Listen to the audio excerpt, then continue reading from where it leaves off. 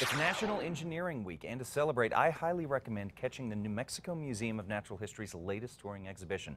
Even if you are not an engineer, the inspirational work of Leonardo da Vinci will open your eyes to a world of infinite possibility.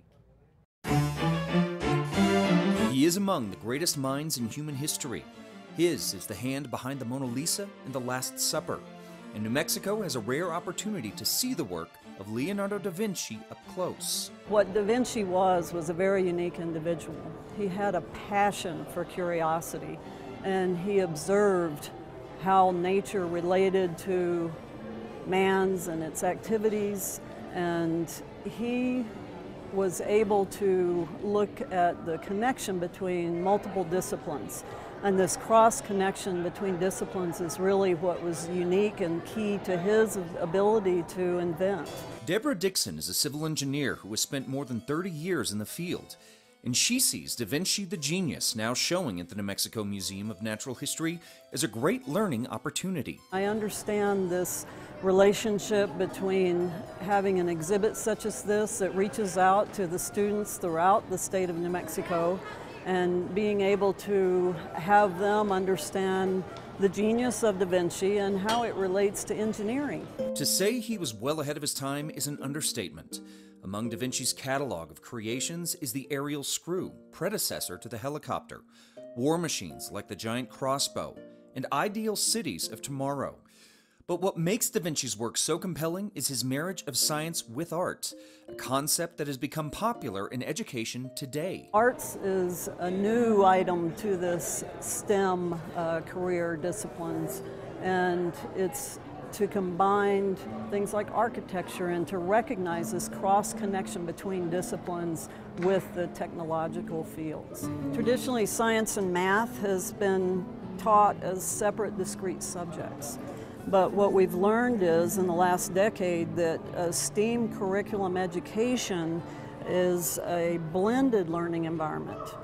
And by taking that cross connections between disciplines, we are seeing improvements in kids' learning ability about technical fields. As guests immerse themselves in this comprehensive exhibition, they'll find it more and more difficult to discern where science ends and art begins. The revolutionary mind of Da Vinci created solutions for a better tomorrow and had a constant eye on the aesthetic, giving a pleasing look to a practical machine. That was his genius. He combined science with arts. He combined humanities with technology. And in those ways, through his curiosity, through his observation, he was able to compare those examples in nature of how we are similar in our bodies, just like our blood flow through veins is similar to streams and rivers on the earth. And he used the flight of bird to inspire his thought that man could fly. And so Da Vinci is a great example of kids being able to make it relatable to what the potential is in them to be an innovator, to be a scientist, an engineer, an architect, researcher in today's world, and carry us into the 21st century. But there's a problem with the current state of engineering education. The U.S. is challenged right now. We need more and more technical experts. However, we're having a difficult time interesting students to become engaged in STEM careers. You know, engineers usually are interested in the career because someone has influenced them to be inspired and to even to understand it. But as Dixon says, there is a solution. They need mentors.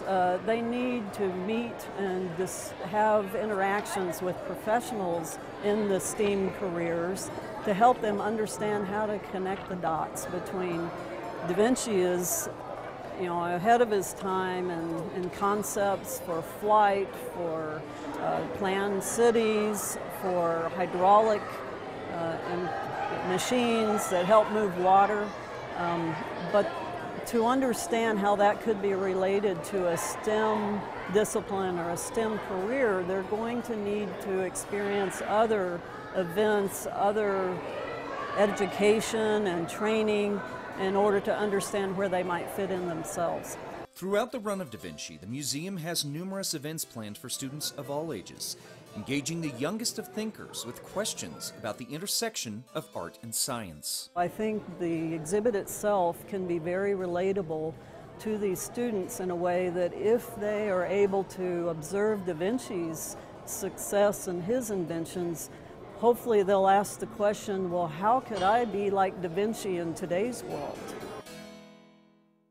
Now, this touring exhibition has a limited engagement at the museum, and if you would like more information on it, just head over to foxnewmexico.com.